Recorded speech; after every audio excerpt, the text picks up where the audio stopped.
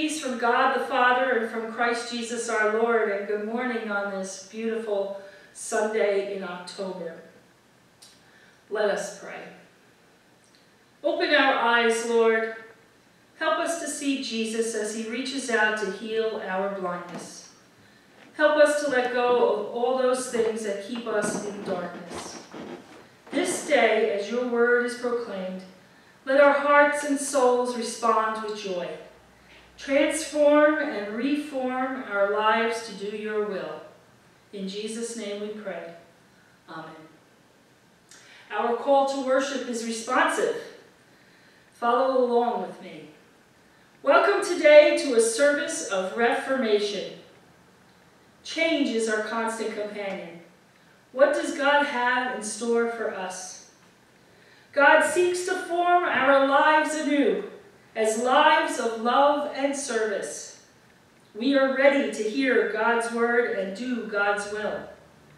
Open our eyes, our ears, our hearts to God's awesome love.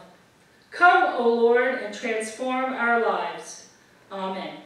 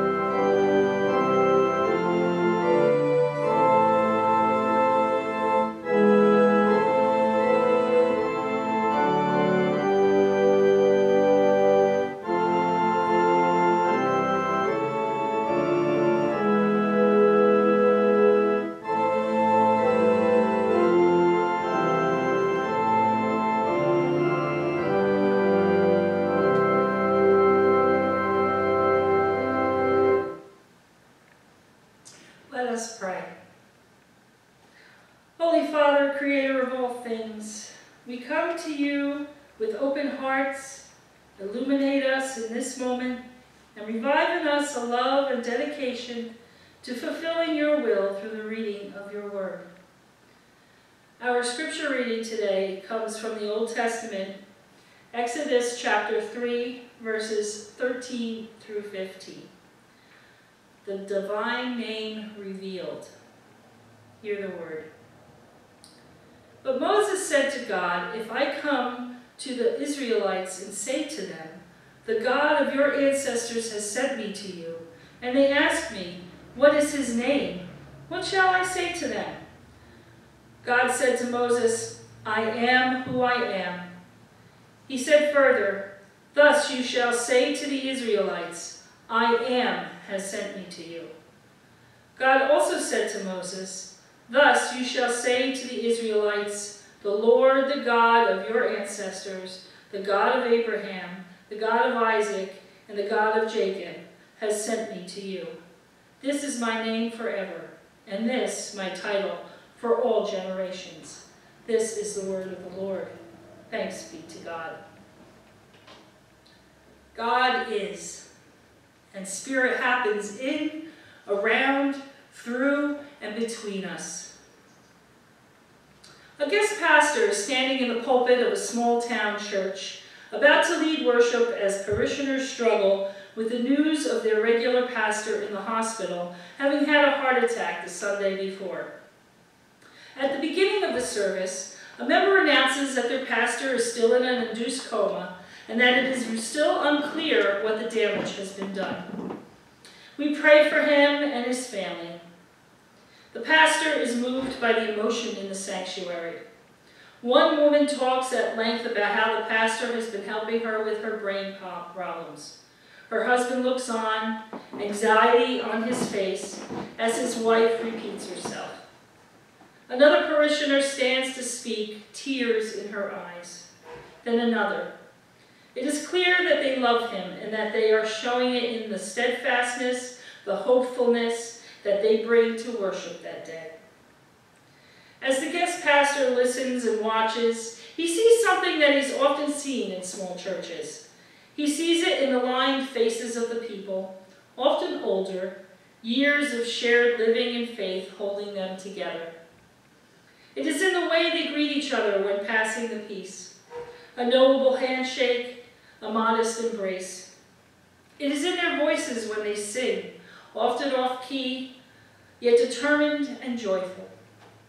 It is in the creaking silence of prayer when the sanctuary itself seeks to speak. It is something that flows between them, that moves within them, that circulates around them. This morning, I'd like you to perhaps challenge your thoughts on what God is to you, and explore the idea of God being a verb more than a noun, and what that might mean for us as we walk through our lives in faith. Talking about God is a tricky thing.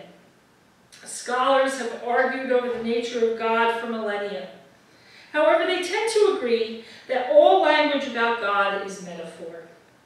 God is like an old man with a long white beard. Or God is like a burning bush.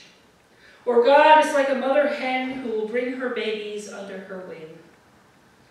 I'm not sure human language can adequately capture or define the divine, which is not human, but beyond human. Our scripture reading today captures the essence of who God is. God is not to be boxed up and neatly wrapped. The origin of God is as a verb and not a new one. Moses encounters a bush that burns continuously and discovers that the only name God will invite is that God is, I am who I am. The church fathers of the 13th century committed to the idea of God as action. Thomas Aquinas stated that God is pure act. The mystic Mechtild of Mecklenburg describes God as an overflow which never stands still and always flows effortlessly without ceasing. In a novel that was popular a few years ago and was made into a movie, The Shack by William P. Young, an Asian woman named Saryu, who is a manifestation of the Holy Spirit, says to Mac, "I will take a verb over a noun anytime. I am a verb.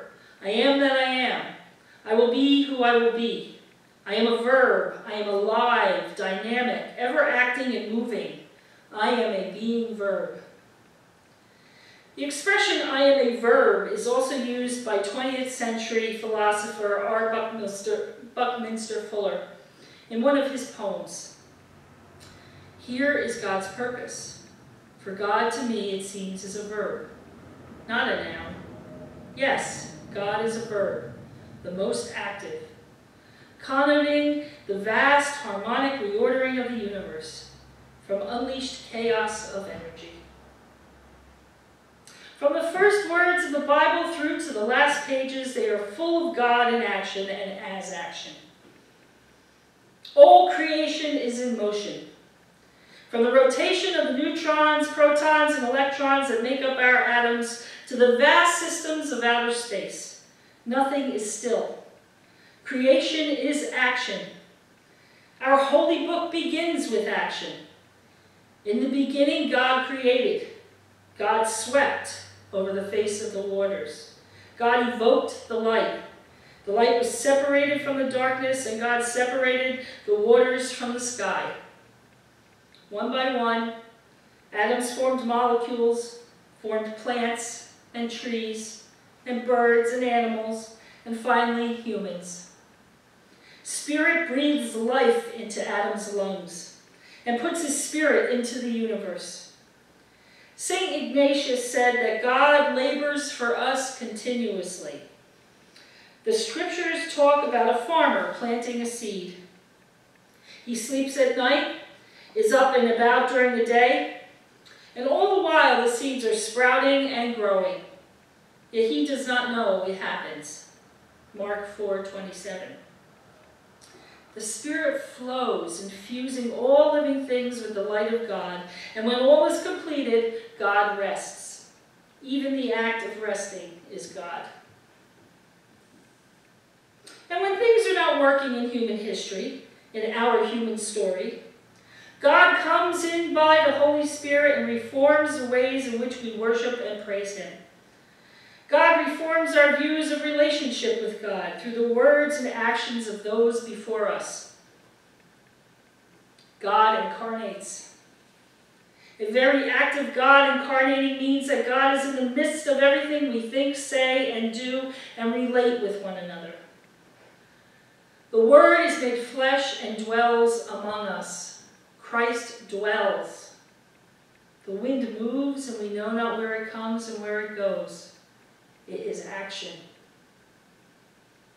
God is renewing itself in every moment, in every blossom that opens in the springtime, in every leaf that falls in an autumn moment.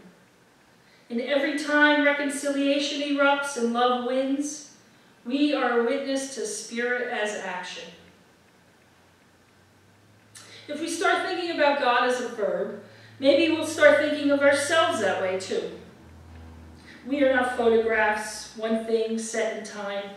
We are not the toddler in our big red snowsuit. We are not the string of school photos or the Christmas shots in the photo album. We are known by what we do. The fact that we breathe and drink water and birth babies makes us human. If we are to understand that we are made in the image of God, we need to understand that we are lives in motion. The Spirit of God is found in the act of forgiving. The Spirit of God is found in the act of loving. The Spirit of God is found in the act of grieving. Spirit flows from the embrace of one to another.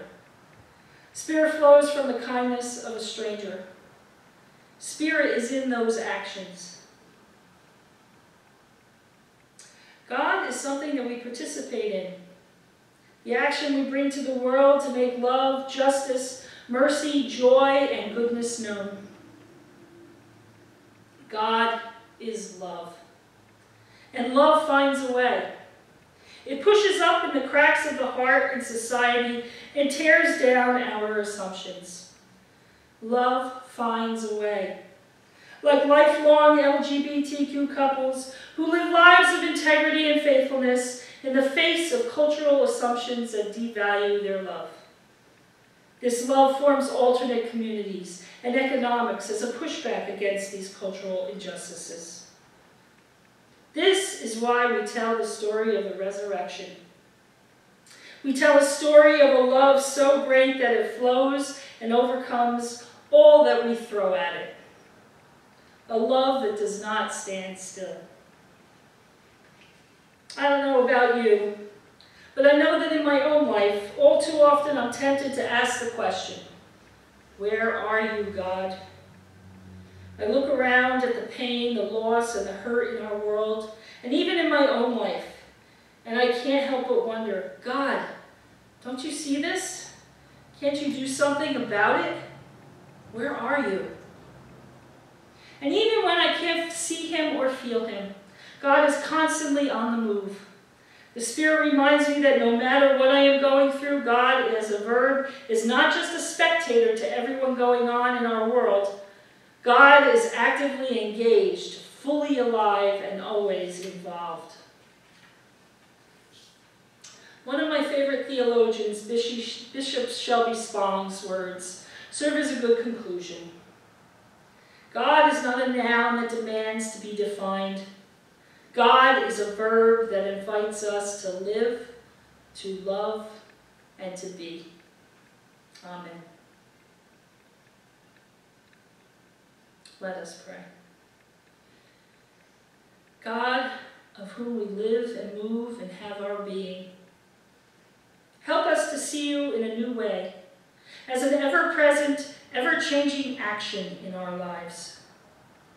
Help us to realize that you are in that loving embrace, that act of kindness, that spirit of forgiveness. Help us to allow you to move through us as we bring your kingdom to a weary world. In Jesus' name, amen.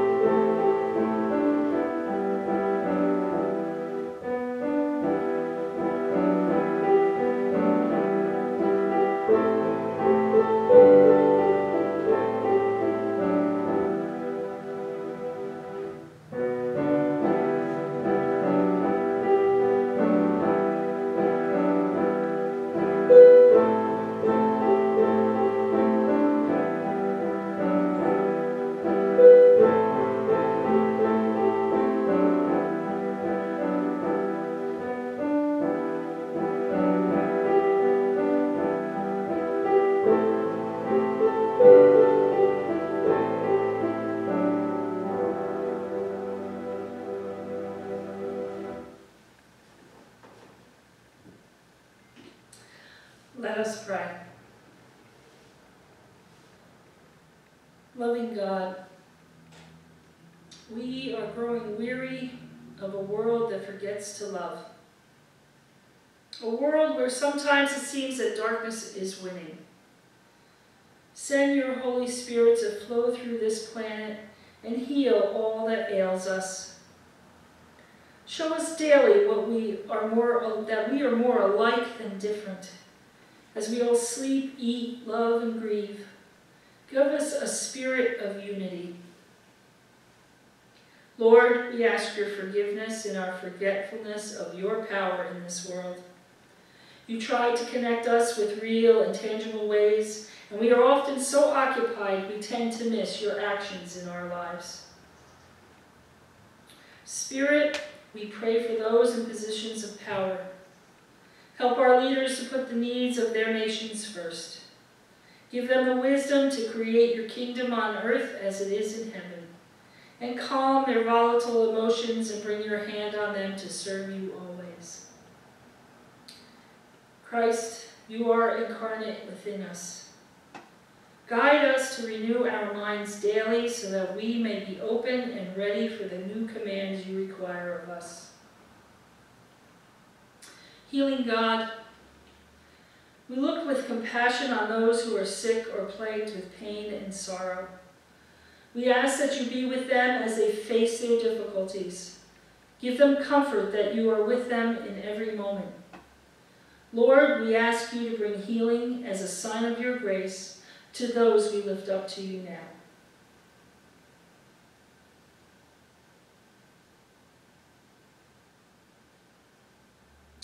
God of justice, watch over this nation as we enter into the next 2 weeks.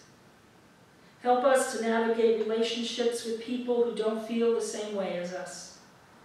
Give us a respite from the anger and anxiety many of us feel, and let your justice reign for us all.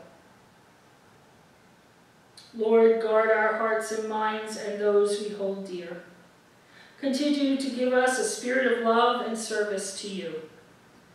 Hear our devotion to you through the prayer your Son taught us to pray, saying, Our Father who art in heaven, hallowed be thy name.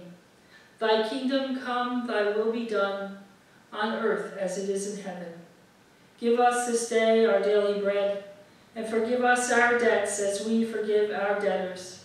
And lead us not into temptation, but deliver us from evil. For thine is the kingdom, and the power, and the glory forever. Amen.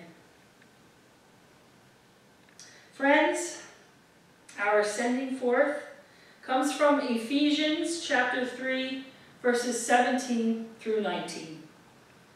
May Christ dwell in your hearts through faith, that you, being rooted and grounded in love, may have strength to comprehend with all the saints what is the breadth and length and height and depth, and to know the love of Christ that surpasses knowledge, that you may be filled with the fullness of God. Amen.